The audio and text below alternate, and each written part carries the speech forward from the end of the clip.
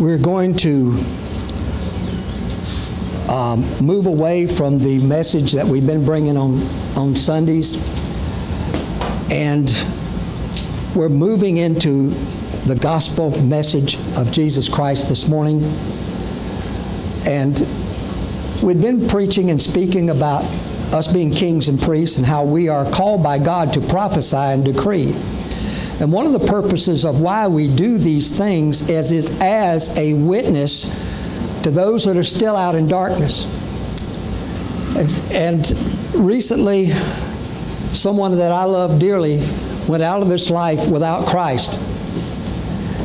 And Gene had to get on to me because it was getting me so bad, because I've been to hell one time.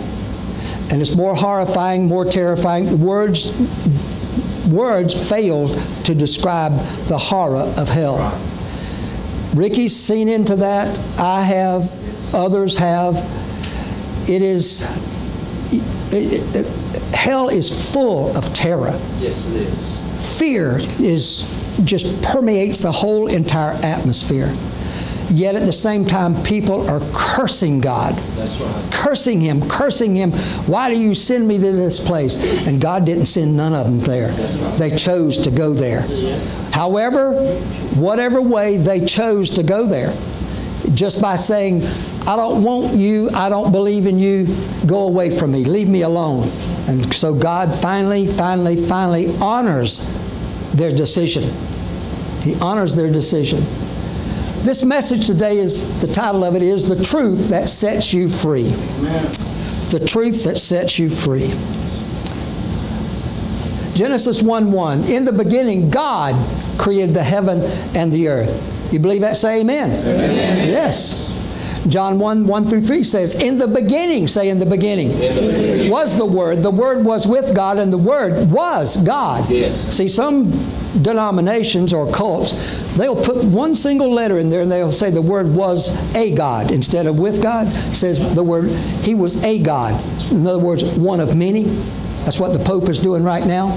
That's right. Saying that all religions are the same. They're not. The same was in the beginning with God. All things were made by Him, and without Him was not anything made that was made. In Him was life, and the life was the light of men. Amen. I can say unequivocally, ladies and gentlemen, God loves every one of you. And God loved those that were going to hell. Amen. He says He loves sinners. He hates the sin that sends them there.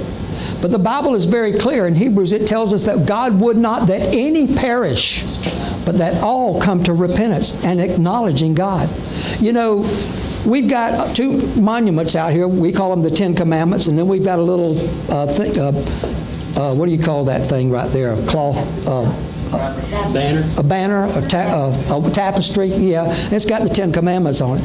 But later, when Dallas and who'd you have helping you? Somebody? Hubert and Rick, yeah. Putting the letters on and everything, and that they was out there putting it up. We got videos and pictures of it, and Hubert started counting the 10 Commandments. Well, we didn't have but 9. I mean, it's poured in concrete. How in the world could you do that? But later on, I said, "Oh God, you're amazing! You're amazing!" Because there's, out of the 10 Commandments, they're on there. When God gave them to Moses, they were on 2 different stone tablets. And I've wrestled over this in years past, how many was on this stone tablet and how many were on that. And I've seen and looking up through the internet that some people, there's 4 on this because these first 4 have to do with God, and the other 6 are on this second second stone tablet. But as I begin the Holy Spirit said, look at your hands and look at your fingers. There's 5 on each one, supposed to be. You know, and same thing with your toes. One is the work of life, and the other is the path of life. And those all to be guided by the 10 Commandments. That's why you're constructed and built like you are, because you're supposed to be a walking picture of the living God and what the moral code that He gave us. But what was so remarkable to me, now there's 10 Commandments out there now, because I had to build a 3rd concrete monument that's under the bottom, because I want to show you something. How many can everybody see this over here? I don't know, it may fall off the wall. Well, I'm going to take it off the wall. Come here, Ricky. I want to show you something. Okay, I was... Thank you, sir. There's a use for tall people for somebody. But there's a connector scripture on these 10 commandments that actually connected between one stone that represents all the things of God and the others that represents all the things having to do with man. And it's the 5th commandment. And that was the one that got left off. And afterwards, thinking about it, I realized, Lord, it's not a mistake. When they put this thing together, they thought, Dallas and them thought they had it all together, all 10 of them on there. And Hubert, again, you got to watch this guy. So, yeah, he really does. He's thinking all the time. He might seem quiet, he ain't. But anyway, the first one, thou shalt have no other gods before me. Thou shalt not make a graven image or let something else be what you look to as being God. It can be money, it can be family, it can be kids, it can be jobs, it can be any kind of thing that you put up in God's place. Yes, it can. And then number 3, thou shalt not take the name of the Lord thy God in vain. And number 4, thou shalt remember the Sabbath to keep it holy. In other words, you got to put one day out of the week where you worship God. Amen. And it doesn't have to be Sunday. In the Jewish culture, it's Sabbath or Saturday. And so one day out of the week, out of your busy schedule, you're supposed to pull apart and go with your family to a place to honor and worship God. Amen? Amen. But then the 5th commandment. Honor thy father and thy mother. And it goes on, it's not on here, but it says, and it's not out there either, but it says, honor thy father and thy mother. It's the first commandment with promise that your days may be long upon the earth. And it's the connector between God and these other 5 over here. It really is a connector. Because if you will honor God the way you're supposed to, then God says, I will bless you with all these others also.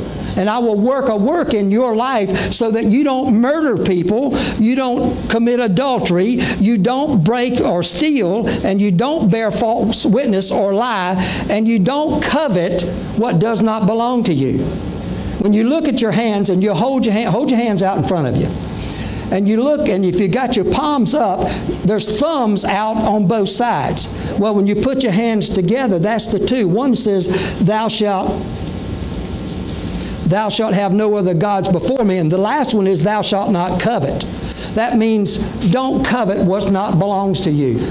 God is God and we're not, right? And we're to love God with all of our heart and soul and mind and strength. Jesus said, all of these are put together in that. 2 statements. That's why there's 2 different stones. And one day after we'd gotten through Dallas, and then they went and built another monument and put the 5th one down at the bottom, and I realized he was telling me something. The 5th one is the connector between God and humanity in our relationships, our honor, our respect. Are children to respect their parents? Yes. Do they sometimes do not do it? Yes. Yes and no. I heard yeses and I heard no's. All right, tall man. Where'd he go? He had to go to work. All right, Daryl, come here. I need another person to put it back up there because we do want it to stay up there. Hubert? He's shorter than me. Okay. So, all things were made by Him, and without Him was not anything made that was made. In Him was life, and the life was the light of men. This is speaking of Jesus Christ, the only begotten Son of God. Now, there's a reason why I've deviated here a little bit to pull down this banner and bring it out in front this morning, because we're going to talk about this and how God uses this to bring people to the saving grace and knowledge of Jesus Christ. Praise the Lord. Psalms 14:1 says, the fool, say the fool, has said in his heart, there is no God. That was my verse for about 10 years. Now, I was talking to little Ricky this morning. I said, little Ricky, we were standing behind the TV, and I said, are you saved? Are you really saved? And he said, oh, yeah. I said, no, Ricky, I'm serious. are you saved?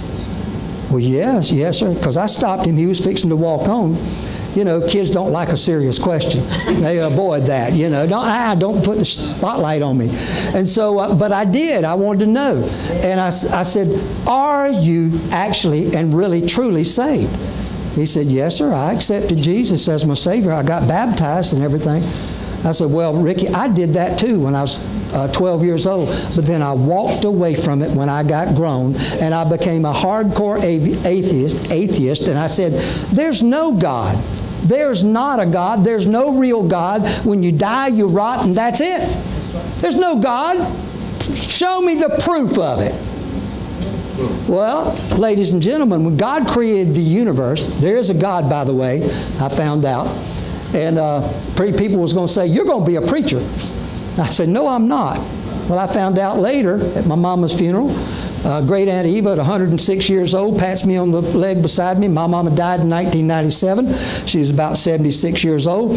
And Great Aunt Eva, at 106, pats me on the leg and says, oh, your mama's so proud of you when you were born, brought you back from Fort Benning, Georgia, where you was born, and she was showing you around to all the family.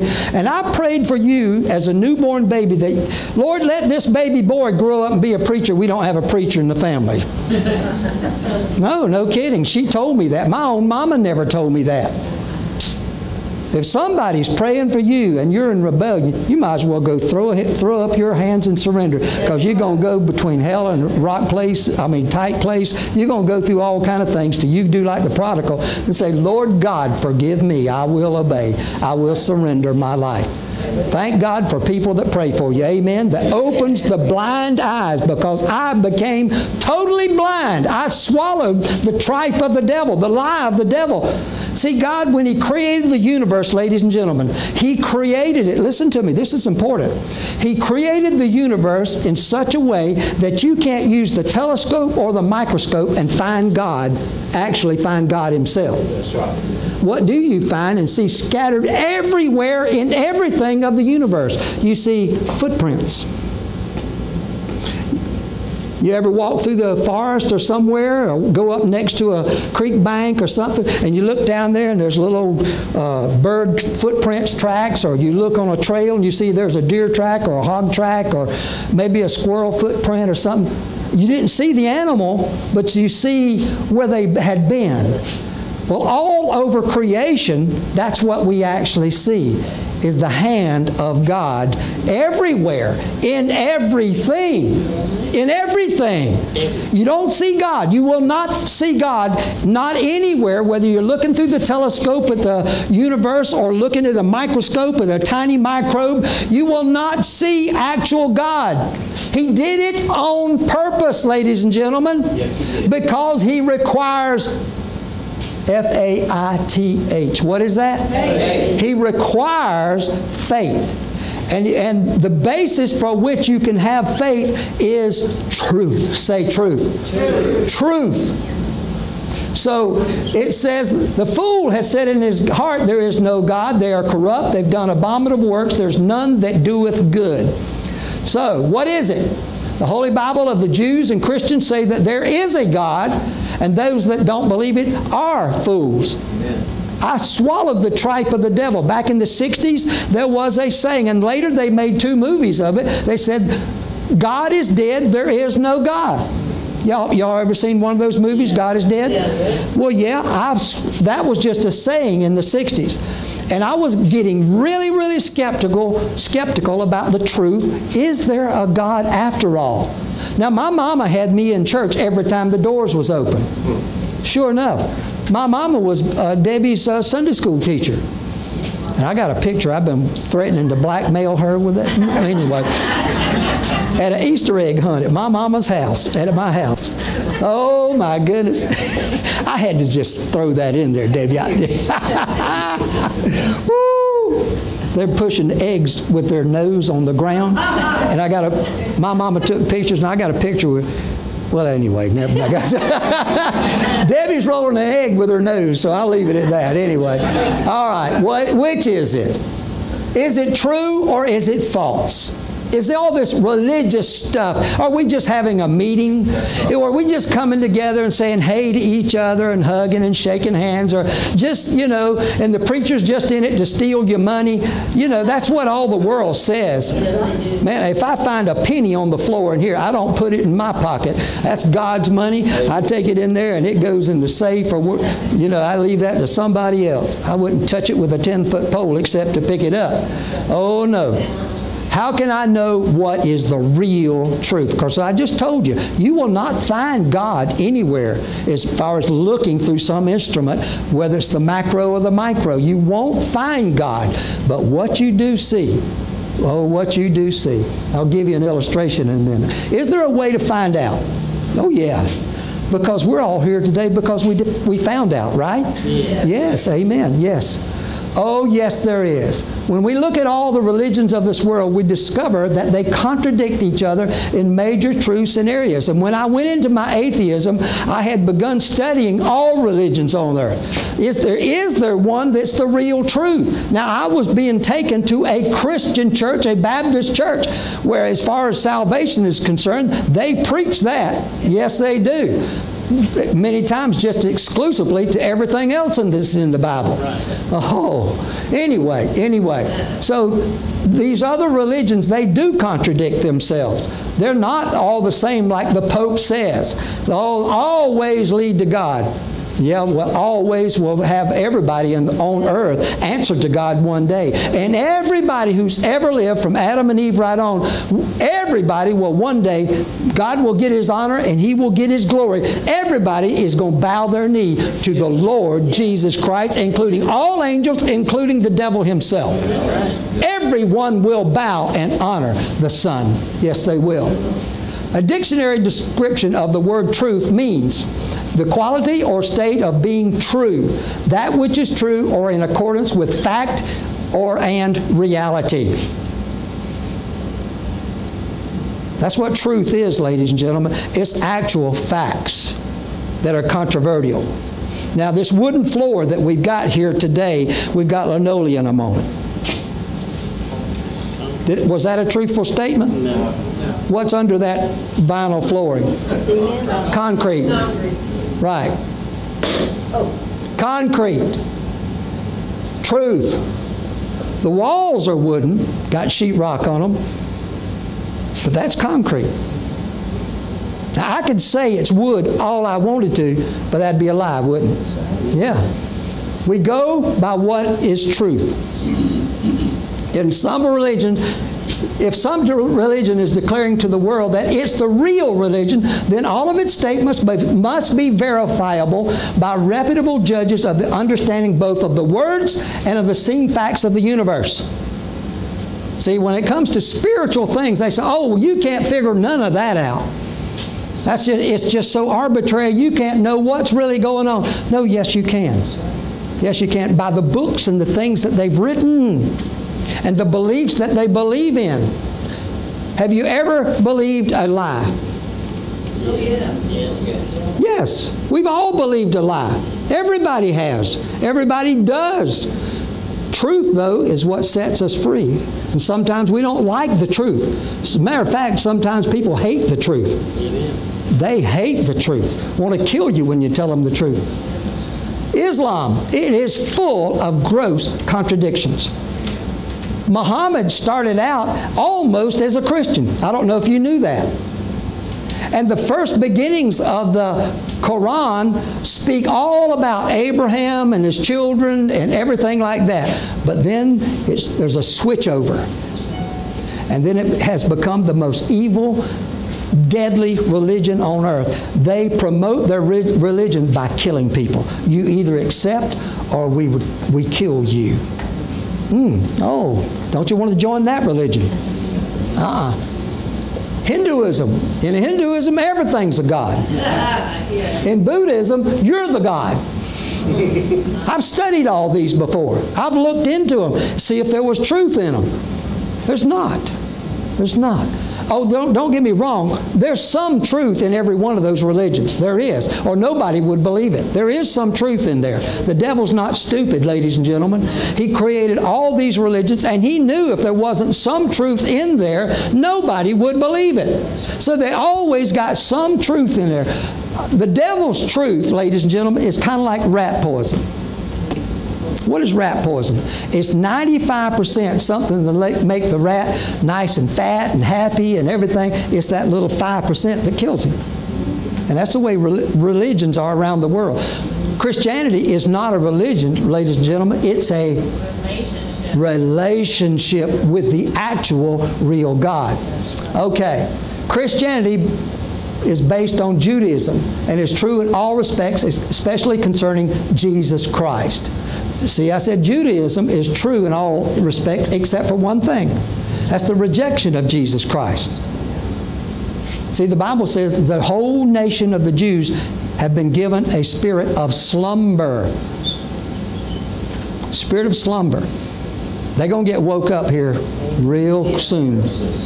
All right, thus Christianity is true in all respects, including scientific knowledge. Can anybody tell me on an atomic periodic table what is atom number 1? One of you young smart people that knows these things, like you study in chemistry. And can anybody tell me what the number 1 atom on the atomic periodic chart is? It's called hydrogen. And what is a hydrogen atom made of? Huh? Oxygen and water. No, that's H2O. That's hydrogen, and oxygen molecule. Atom. I was smart. You're close, though. You're close. But hydrogen, in its basic form, is one proton, one single electron, and the invisible magnetic force that holds the electron to the proton. Father, Son, Holy Spirit. Right. Everything in creation. Remember I said you can't use a microscope or telescope and find God, but you can see His footprints everywhere because God signed everything in creation. One way or another, it points to the Trinity. Everything in creation. I don't care what it is that you look at. If you're looking at a tree out there, you got part of the tree that's hidden and part of the tree that's revealed in a trunk and wood and the leaves. And then later it may produce fruit or flowers or something. But basically a tree is the roots, the trunk, and the limbs, the leaves. I don't care what it is. What it is. You are spirit, soul, and body. Everything is a 1 and 3, a 3 and 1. Everything in creation. I don't care where you look. In its basic form, it will show the Trinity. I don't know if you knew that or not, but I discovered these things. The Holy Spirit showed me. Historical knowledge. Historical knowledge. Everything in this Bible is true, and it can be verified. Verified historically throughout the world. And God has used individuals to write histories in the world. Anybody ever hear of a man named Josephus? He was there with the Roman armies and observed the destruction of Israel and wrote the book, The War of the Jews, and told all about it. And he mentions Jesus Christ, a man called of God who did miracles. See, he wasn't a Christian, he was a Jew, but he did put, it's in there. I've got a book, I've got the book Josephus at home, and I've got that little passage underlined. Yes.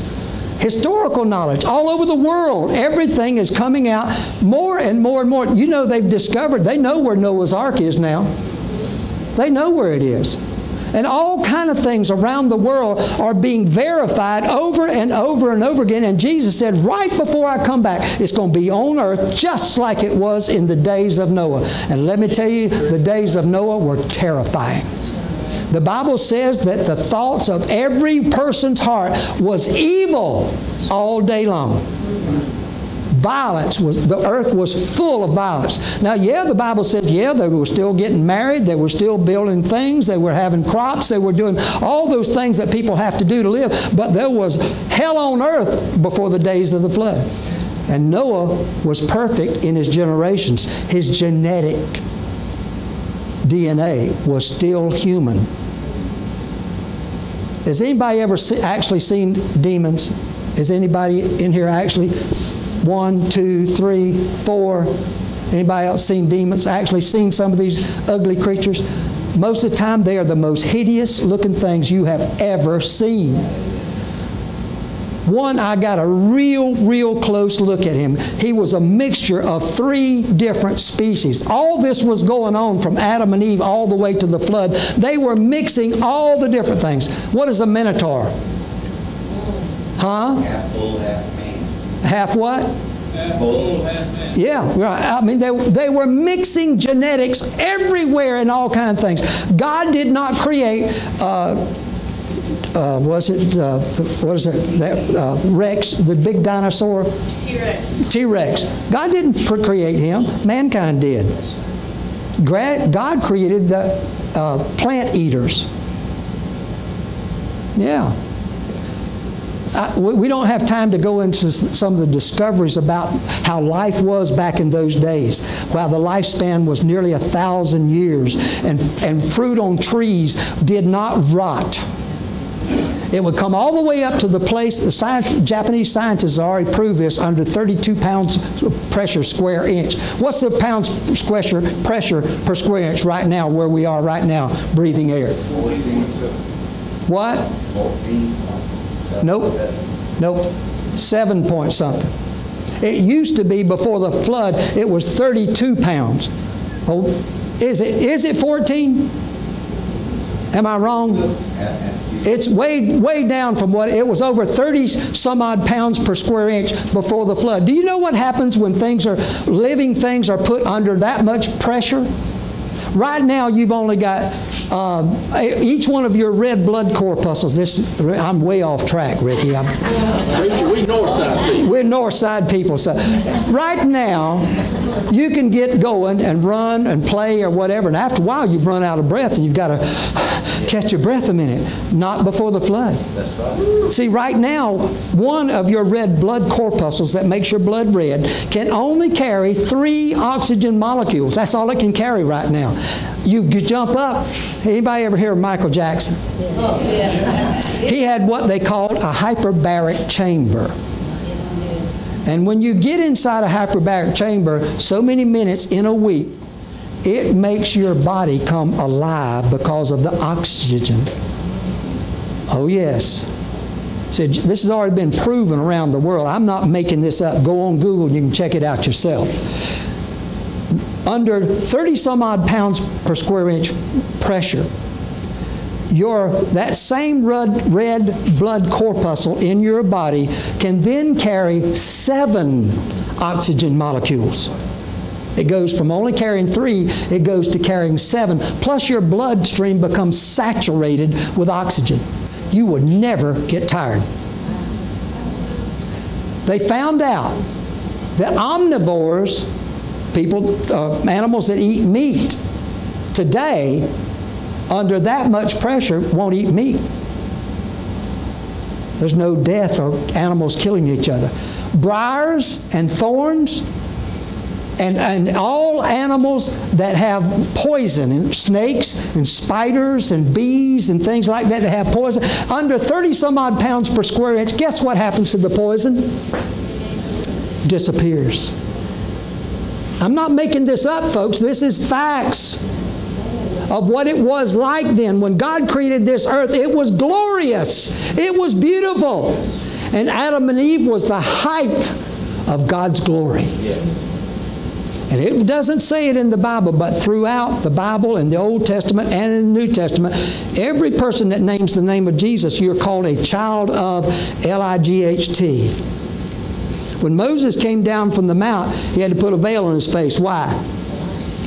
The light of God shined out from him because he'd seen God face to face. And Adam and Eve, I know by the Holy Spirit that Adam and Eve glowed like light bulbs. And anybody that's ever fasted and prayed long enough to be able to see beyond this veil into the spirit world around here, every single Christian looks like a walking light bulb. You are lit up. You can look at any person and say, that one's saved, that one's not, that one's not, that one's not. Because Christians have the light of the Holy Spirit inside you. You don't see it with light eyes. You see it by spirit eyes. Yes. And so, ladies and gentlemen, historical knowledge, scientific knowledge, archaeological knowledge. You ever heard of the Dead Sea Scrolls? Yes. The Essenes, who were ardent Christians, they wrote all these things down, and they're still trying to decipher the gold scroll. And they've unrolled it, and they're seeking. Now, the Jewish antiquities in Israel only allowed them to do tests in 6 sites. There's about 30, 40 sites. There's billions of dollars in gold and jewelry hidden somewhere in Israel. And that little gold scroll, it took them for years, nobody would open it up because it was so fragile. And finally, one man took the chance, and he opened it a little bit and cut that off. And he ended up cutting it into multiple strips. Look it up on Google. You know, Google has the answer to everything. You can believe everything that's on Google, right? No, you can't. And you can't even believe Snopes either, because Snopes is right under Soros' hand. So, but these things have been found out now, because this is a time when everything is being revealed. Yes. It is being revealed. So everything with archaeology is being confirming the Bible. Every day more and more things are being discovered around the world archaeologically that prove and confirm what is said in this book. Not in the books of those other religions. It's not the Bhagavad Gita. It's not the Quran. It's not any of these others, the Pearl of Great Price, or any of those. Judicial knowledge. Our whole government was founded and based on this book. Right. That's right. That's why there was no other nation on earth that's been set up like the United States. Our government is a 3-legged stool. You pull one leg out, it collapses. We have the judicial, the legislative, and the presidential. And it was those men that started this nation. They fled from those nations over there where there were tyrant kings that ruled the lives of people, evil and wicked kings. And they came over here, and guided by the Holy Spirit, they put together a constitution that was unique in all the world. Even Israel didn't have it that way. They had a theocracy, the best government in the world. The best government in the world is not like our own constitutional republic. We're not a democracy, ladies and gentlemen. I know that's speaking blasphemy in some places.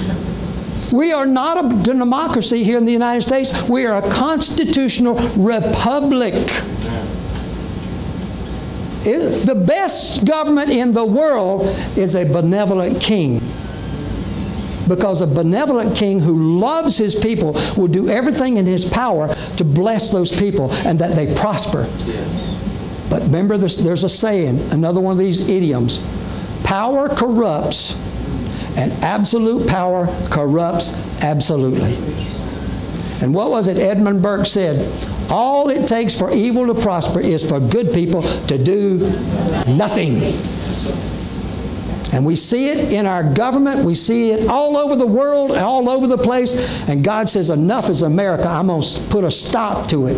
And He raised up a man who was not a Christian. That's right. Like King Cyrus in the Bible, that God raised up and tells about in Isaiah 45, that God said, enough is enough. And He raised up a man who was not a Christian, or not even a Jewish man, to bring relief and blessing to the Jewish nation. And He did, for the rebuilding of Jerusalem and Israel. Human functioning knowledge. This Bible knows how you are and what you are, and provides the answers for what you need. Conditions of the heart knowledge. Only book on earth that has the true knowledge about what is the human condition and the problems of our heart. And moral truth knowledge. 10 Commandments. 10 Commandments. Now, if all these things bear record of the truth of Christianity above all other religions on earth, then it behooves us to pay attention to what is said about everything else that applies to our life. I discovered that. In 1979, I read a 10-year-old book called The Late Great Planet Earth by Hal Lindsey. It had been a #1 seller in that category for 10 whole years. I wouldn't touch it. That's religious. Ain't nothing in it.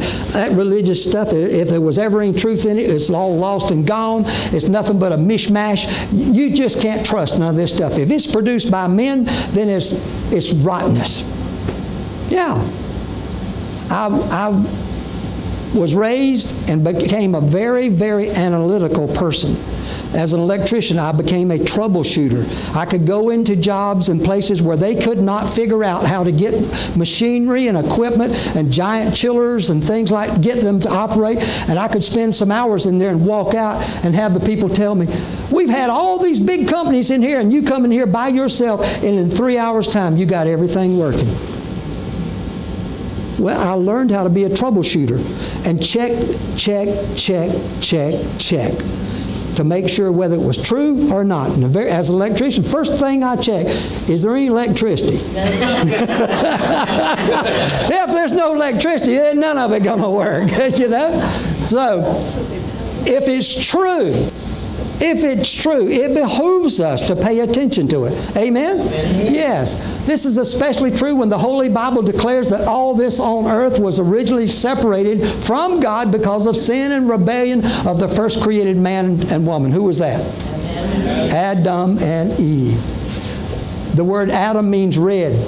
And when you put the glorious gospel light, glory light of God, the Shekinah glory of God through that red skin, he looks like pure gold.